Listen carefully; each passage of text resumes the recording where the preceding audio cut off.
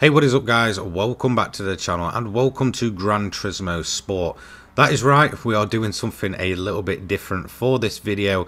So let me just explain. Last night I was kind of just chilling around. I was just, getting quite late at night, early hours of the morning. And I thought, do you know what? I've not been around onto GT Sport for quite a while, in terms of online at least. Now, the last time I actually jumped into a sport mode race on this game was just before the release of GT7, I believe in around about February of 2022, kind of in the run up to GT7's release. So since then it's kind of been dormant for me. It's not something I've tested out, but I just had the thought of going ahead, jumping in and seeing what it was like in 2023. Are there people still playing it? What are the lobbies like? Are they clean? Is there a bunch of new players there? Or, is it just fully the hardcore fans of GT Sport that are still around? And to my surprise, there is still a nice mix of players.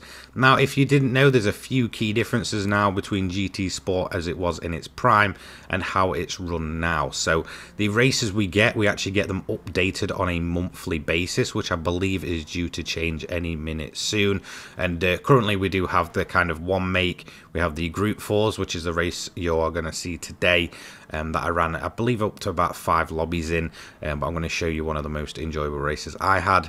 And then we do have a Group 3 race at the, I believe, the Nordschleife currently on the go. So yeah, it runs a bit different to what GT7 is like, which is weekly.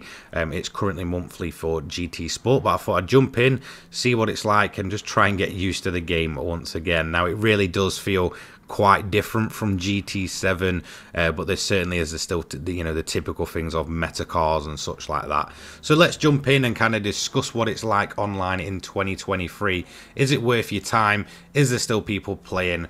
Well, let's go ahead and discuss whilst we look at my most recent lobby. So first up, we did some qualifying. Now, our best lap time ended up being a 2:03.269, around about a second off of the fastest lap currently. Now, a couple of things to know, and this is a pretty fun thing. So when GT7 released, they actually took the rank that you were from GT Sport and carried it over. Now, if you've moved up or down rank since then, if you enter GT Sport, you will actually still be the rank that you was upon kind of changing over those games. So for me personally, I'm a BS in GT Sport, but I'm an AS almost into the A+S in GT7. It's really quite weird. So it doesn't transfer back. So if you kind of notice that your rank's a bit different, if you're going back now and such, and you've kind of moved up or down in GT7, yeah, it doesn't kind of coexist. It was only for initially kind of, I guess, getting you into sport mode within GT7. Qualifying still works the same, so obviously you set your typical laps and such. In terms of the car's feelings, it's definitely a little more light. In terms of the handling within GT Sport, it feels, I guess, strangely enough, a bit more, I guess, arcadey. I know GT7's only a simcade game, but it definitely feels a bit more onto the arcadey side over GT7 in terms of how GT Sport feels and such. One thing to note is track limits almost feel non-existent. Now, I'm not sure if they've kind of updated the track limits for Lake Maggiore in GT7, to be quite honest. After playing this, it really does kind of send your head around a little bit, but it almost felt like in GT Sport there was pretty much non-existent track limits. You can really run these curbs, and I mean to the point where you're almost cutting out some of the corners. It's rather quite bizarre how much you feel you can get away with. So yeah, obviously overall the game still feels great. Graphically, it doesn't hold up half as well as GT7. There's a lot more blur to it, and there's just a lot less detail around the tracks. But overall, it still looks good, it still plays good, but it certainly does feel rather quite different to what we currently have in GT7, especially after the physics update. So I'm going to show you my most recent lobby because I think this will just give you a good idea. So I was playing late into last night, into the early hours of this morning, and it was still filling up on average about 10 players per lobby, and it's the exact same in the kind of early, I guess, morning. So around about 7:30 to 8 AM for me this morning was this lobby, and it's pretty typical that you will end up with around about 10 cars. I think the least I've had was 9, but on average I'm getting 9. In terms of your ranking, it really isn't, that important or crucial because there's less players. You will kind of see anywhere from sort of D ranking up to A+ in your lobby. So yeah, it really doesn't matter too much what rank you are. It's quite, you know, a lot more mixed than what you'd see currently within GT7. So we jumped in what is the meta car currently, which is the Scirocco Group 4 front wheel drive.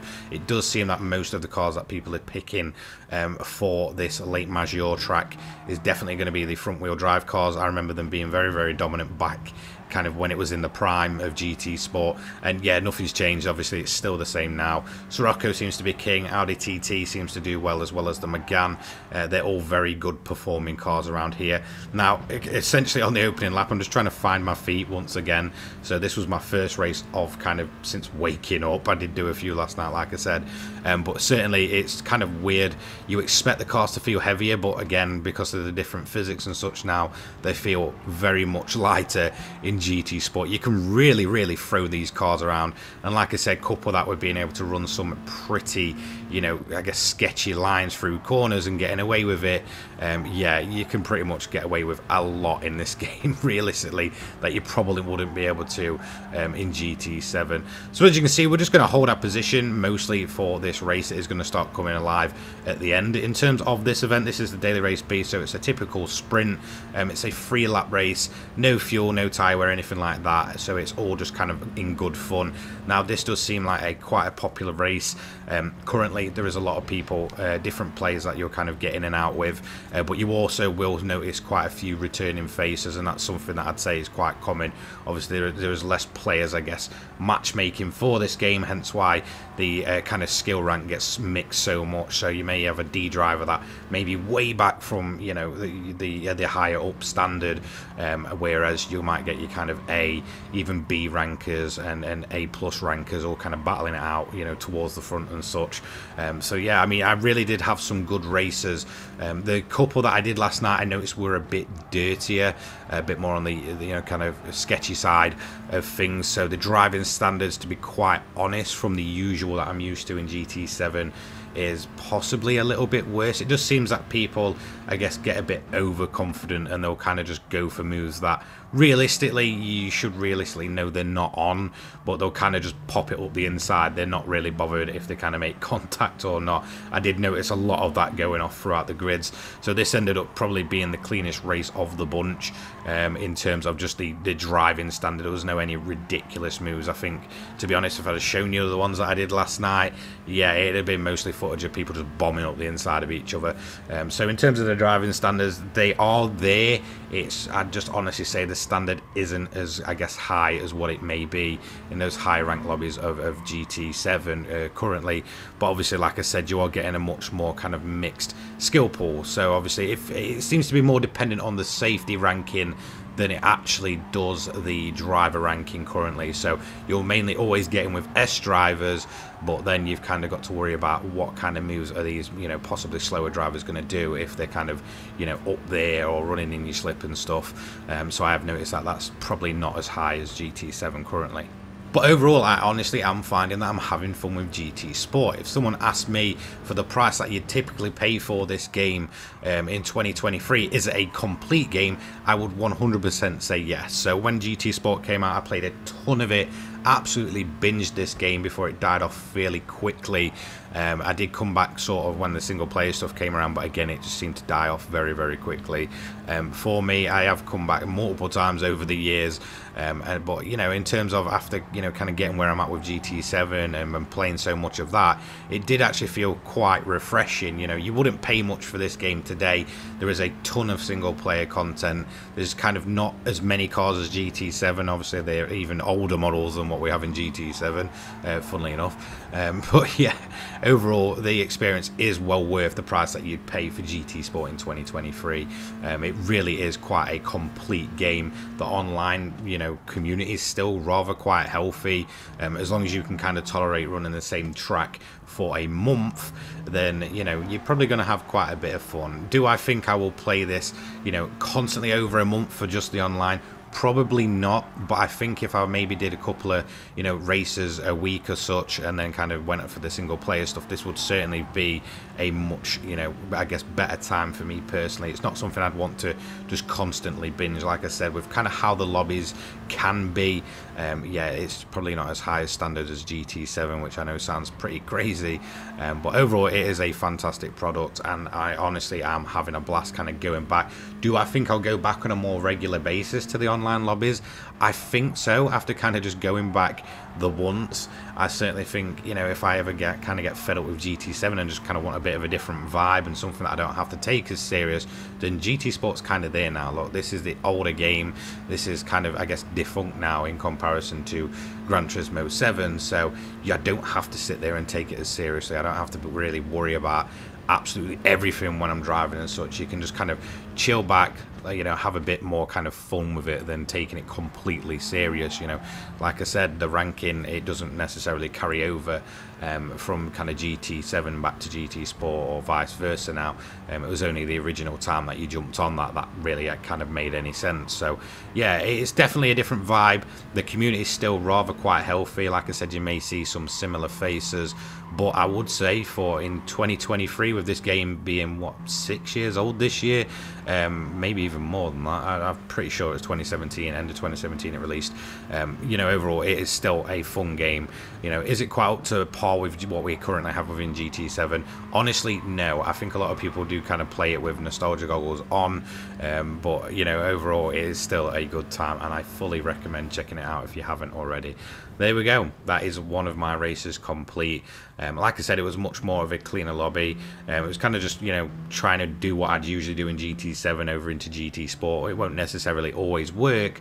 Like I said, the lobby, the kind of driving standards can get a bit messy at times. But overall, it was still fun. I'm still enjoying it, and I definitely think I will constantly, you know, go back maybe once a week just to kind of have fun and mess around with it, because it's definitely something you don't have to take as serious. So as you can see, we managed to get a P2 in that lobby. We did get second, obviously, and we raised 2 positions. We got a clean race bonus. Now, this is something I do like, the consecutive clean races. I'm pretty sure I've not seen that in GT7, at least recently anyway.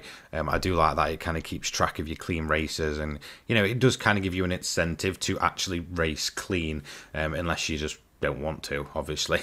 But yeah, so overall, online for GT Sport in 2023 is still there. There is still a player base there. It's not updated as regular, but if you just want to have a bit of dumb fun and maybe take something a little less serious than what you would in GT7, then GT Sport is still very much worth your time. There's a community out there, there's people playing this every day, and you won't struggle to find a lobby. So thank you so much for watching. Don't forget to leave a like, comment and subscribe. I just thought I'd do something a little bit different for this video. I was having a ton of fun. I just thought, do you know what? I will go ahead and just make a video about it and just discuss what the game's like in 2023. I'll have my Twitter, my Discord and my donation link down in the description down below. Big thank you to my sponsors, Poggers and the Controller people, as well as my channel members. You guys are absolutely awesome. I will see you all later on. Have a fantastic day, guys. Peace.